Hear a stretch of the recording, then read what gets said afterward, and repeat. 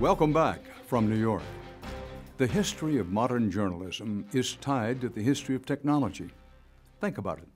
The invention of the printing press allowed many more people to have access to information. The invention of radio allowed the public to actually hear the voices of public figures.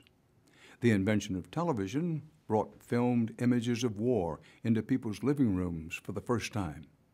And now the Internet is practically redefining what it means to be a reporter, at least for most of us. But one icon of American journalism worries that what's new isn't always what's best when it comes to getting the story. I sat down recently for a fascinating conversation with the literary giant Gay Talese. I think, first of all, the flaw in modern journalism is the reliance on technology too much. It's made the whole world of journalism, in my very prejudicial point of view, suspect. Because when you go to a newspaper now, everybody is behind the screen. And too much of their reporting is obtained through the communications. They can Google their way through the day almost, these people. And they're not getting outdoors enough. They're relying too much on the vantage point of the world that is the parameters of the laptop screen. Where for a long time it was you depend on the telephone and shoe leather. When I first started off, Dan, on the New York Times, one of the elders that were the great preachers of that form of journalism, the paper of record, told me, young man, stay off the phone. The phone, in the early 1950s, when I came out of college and got a job there, the phone was the new technology. And those old timers said, never use the phone. You have to go there, you have to be there. You have to see these people, you have to look at their face, study their expression, their gestures. It'll tell you more than just comes out of their mouth. You know, I believe there's truth in that to this day, and I've adhered to that. Stay away from the phone. To say nothing, stay away from the internet. God, I don't even have a cell phone. I've never had a cell phone. I don't have a cell phone today. Why would I want a cell phone? Careful now, you're going to date yourself, you know. I have dated myself. I'm an archaic figure from there. It's a wonder I'm walking. Some of you might be wondering why a man who doesn't own a cell phone and barely uses the internet shouldn't be written off as a dinosaur. But Gay Talese's old-school methods have produced some of the seminal works of journalism in the past 50 years. Books like Thy Neighbor's Wife, his explicit chronicle of the sexual revolution in 1970s America, and revealing celebrity profiles written for Esquire magazine in the 1960s. His profile of Frank Sinatra has been called one of the best magazine articles of all time. Today, he still writes for The New Yorker. But Talese got his start as a tenacious young reporter for that most prestigious of journalistic enterprises, The New York Times. And when I joined the paper in the 1950s, my first job as a reporter was in 1956. And I learned from old-timers whose way of doing things was lodged in a kind of logic that you have to get it right, and if it's not interesting to read, so what? It has to be the paper of record. The paper of record. Anything that might be too well written was suspect. It might have been the imagination of the reporter, and a reporter is supposed to have no imagination. It is not a work of the imagination. That's fiction.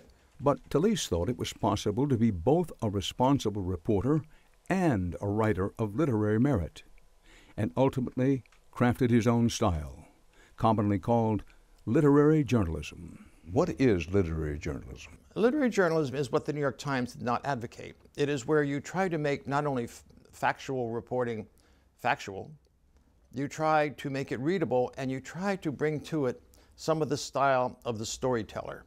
What I do, whether it's for a newspaper or a magazine or a book, is to try to tell a story. And I want to have scenes, dialogue, even interior monologue, which is reporting on what people think. Now, can you do this legitimately? Yes, you can. Does it take time? It takes an enormous amount of time. Patience, perseverance. I put in some of my books 10 years on one book. Or even a magazine piece takes me a long time. And I'm doing a magazine piece as I speak to you now for the New Yorker magazine on a baseball manager of the Yankees, Joe Girardi. I started researching that in the latter part of the summer, and I went to games. I follow my subject for a while without interviewing them. I like to hang out for a while, a phrase we both are familiar with, hanging out, the art of hanging out. And Talese has been hanging out with his current subject, Joe Girardi, ever since last summer. He's now spent nearly an entire year on this one single profile for the New Yorker. He's done extensive research on Girardi's parents.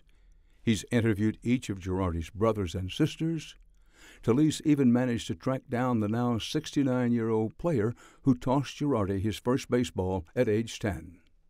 For Talese, digging into the details of a subject's life is the only way to really get to know them. You're a stranger, they're a stranger. How do you bridge the gap and become a chronicler of their private lives? Well, you have to do that with patience. It's like a courtship. It's like you have a first date with a young lady. And the first date, you're very careful. You don't dance too close, and you mind your manners, as your mother would put it. Then you get to know a little better, that you can trust one another. Now, with this trust is tremendous responsibility. But if it's done well, and if it's cultivated, the trust, you can get out of your relationship with people their story and told in such a way that the average reader would think you made it up, because it's so intimately researched, it's so carefully crafted in terms of literary journalism. It is something that is literary, but it is based in reportage. It is factual, it's research, it's footwork, legwork, as we said in the old days of journalism. Talese was kind enough to read us a passage from the unpublished Girardi profile to illustrate his point. The year is 1974. The place is Busch Stadium in St. Louis, and the Cardinals are playing an afternoon game in midsummer against the Montreal Expos. And seated next to his aunt in the front row, about 25 feet down from the left field foul pole, is an exuberant, nearly 10-year-old fan who, after every half inning, rises to his feet and pleads noisily with the players, exchanging warm-up tosses in the outfield to throw a ball in his direction. So this is the way, it's all research, but it's the beginning of a scene. So I come down in the morning, and I hide out here. This is under the house. It used to be a wine cellar. About 100 years ago, it was a wine cellar. Talese gave me a tour of his private office, a bunker secluded underneath his New York City townhouse. Immediately, your eye is drawn to the stacks of colorful boxes that fill the workspace. Here's a file of notes. This is just, all this stuff is filled with paper. Look at all this stuff. Just notes and notes and notes. Bobbitt trial. Right. Famous Bobbitt trial back in 1993. I was doing that for the New Yorker. It didn't work out very well, but I was working on it. A book about the mafia called Honoré Father. Right. All the notes there. Thy Neighbor's Wife notes here. Unto the Sons. Now, who organizes this for you? I do.